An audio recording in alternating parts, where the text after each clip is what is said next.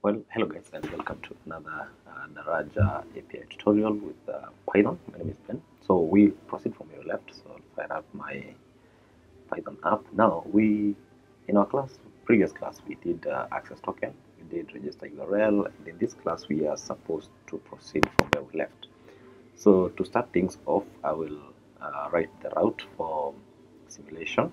And simulation is where someone pays the money to your business directly from their phone. So I'll write the route. So app.route and simulate, and it's supposed to be a route. So I'll put the forward slash there, and I'll define the method for it or a function for the same. So simulate, and here we'll start with the PESA URL, which is the endpoint that they've provided for us, and this will invoke the payment followed by headers. Headers should be a JSON object. And this authorization bearer, then we'll pass our access token there. So what I'm going to do is I'll say access token, but I'll define this variable up here and call the function that we had created for generating the access token, and that function is right here. If you followed our previous class, you can see how we did that. The next thing is I want to write the body, the request body, which is a JSON object with a shortcode and followed by the command ID for the transaction. We also need to provide the bill ref number, which is like the account number. Then we'll also need the mobile number that is paying. This one is obtained from the test's credentials. So let us use 600 383 shortcode. Command ID is customer pay bill, and spelling must be like this: pay bill online. Bill ref, let me just say tests pay 1, and then the mobile number. I've done enough tests to like cram this number, so it's 0708 374 149. Great. Then we'll also need to provide the amount of money that we are paying, and in this case I'm just going to provide 100 shillings. From there, now we'll create another variable. This way you are going to save the response that we're getting after we make the request. So it's going to be similar response is request.post, then PESA endpoint, then we'll provide the JSON body, which is the same as our request body. Then we'll pass the headers, and the headers are our headers are there.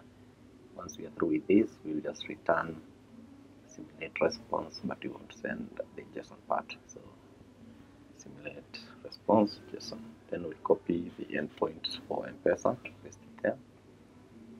And now we are ready to test this. So open my Postman, and since it's down, now our server is not working. Let me check.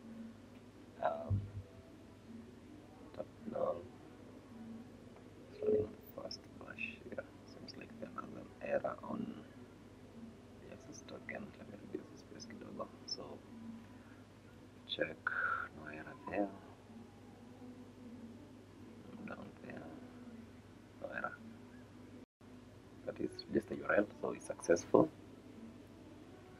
Now there's some changes we need to do here, and if you just use the way it is, you'll get an error here because it is returning byte. So we have to change these ones so you can write the JSON data.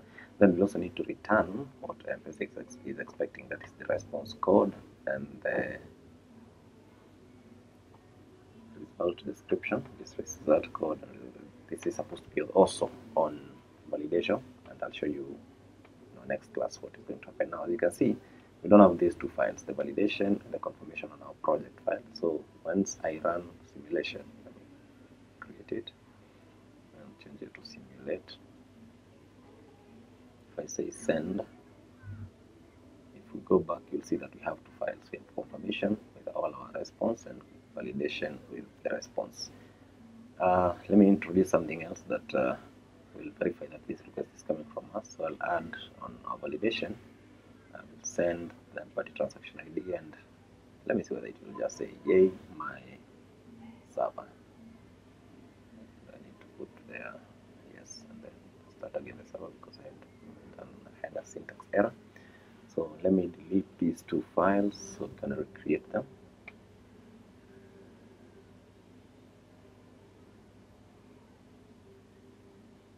Okay, so let's run again.